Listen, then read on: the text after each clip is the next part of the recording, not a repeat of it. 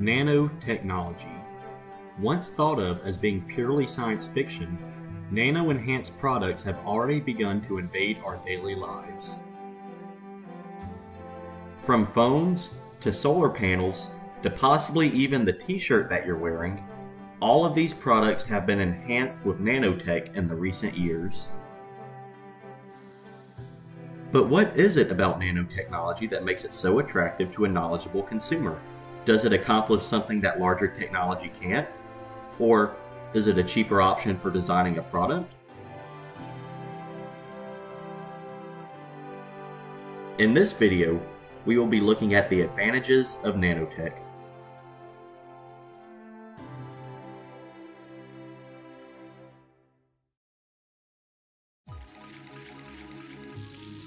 Nanotech is any tech designed on a scale from 1 to 100 billionths of a meter. Due to their small size, several scaling laws act upon nanomaterials in order to give them unique properties not seen in any other material. For example, nanoparticles gain an increased surface-to-volume ratio as their size decreases when compared to their bulk counterparts. This is an attractive feature for manufacturers that want to increase the efficiency of their chemical reactions by increasing the surface area of the reactant. This increase in efficiency can affect billions of dollars in industries such as the oil and battery industries. Nanoparticles also become more quantized as they scale down. We all remember from chemistry class that electrons can jump around to various energy bands while gaining or losing energy. In bulk materials, many energy bands exist and energy levels become continuous. However, nanomaterials only have a limited number of energy bands with larger band gaps in between. Therefore, electrons absorb or emit a larger discrete amount of energy when excited.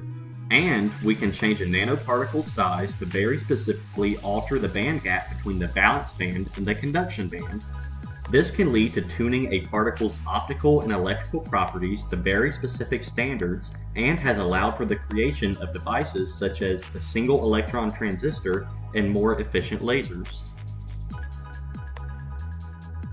Furthermore, forces such as gravity become less and less effective at the nanoscale, eventually being overcome by van der Waals and electrostatic forces. Combined, these effects can lead to a high strength-to-weight ratio and have applications in areas such as the aerospace and construction industries. Although other properties also exist for nanomaterials, the overall advantages include more efficiency, less cost, and new innovations due to their unique properties. To highlight these advantages, let's take a look at a study published in 2017 by the American Institute of Physics that explores how nanofluids can boost solar energy conversion in a hybrid photovoltaic thermal collector. A photovoltaic thermal collector is a device that captures both light and heat energy from the sun. In a traditional photovoltaic cell, light is converted into electrical energy by exciting the electrons in a material. However, most light energy causes electrons to be excited far above the conduction band. Therefore, only a limited amount of the electromagnetic spectrum is converted to electricity, and the rest of the energy is released as heat. Light and heat capturing photovoltaic thermal collectors have been produced in the past. However, the thermal collecting part would only work efficiently at high heat, which in turn caused the light collecting part to be less efficient. Very expensive solutions to this problem do exist. However, researchers at the University of New South Wales in Sydney, Australia have found a cheaper solution in the form of optical nanofluids. Nanofluids are nanoparticles suspended in a fluid. Optical nanofluids are normally made up of metallic nanoparticles that experience a phenomenon known as plasmon resonance.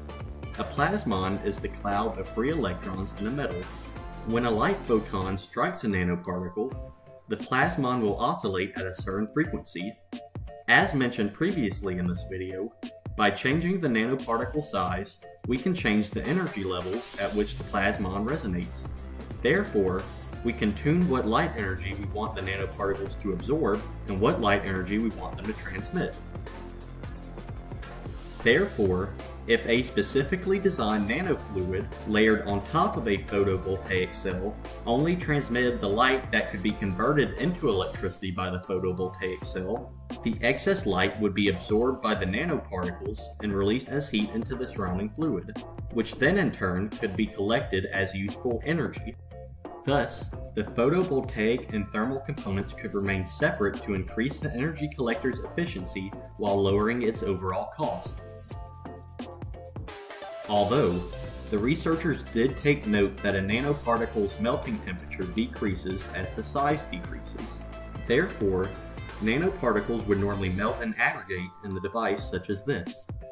However, these researchers had the genius idea of casing the nanoparticles in oxide shells to prevent aggregation even if the particle melts.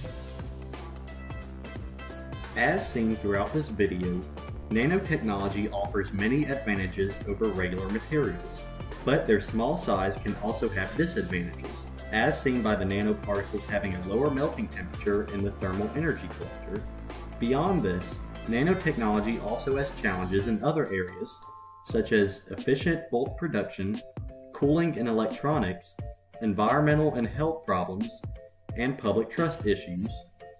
But like the melting problem in our example, these challenges can all be overcome with a bit of genius. Who will be the next genius to solve these challenges? Who knows? It might just be you. Thanks for watching.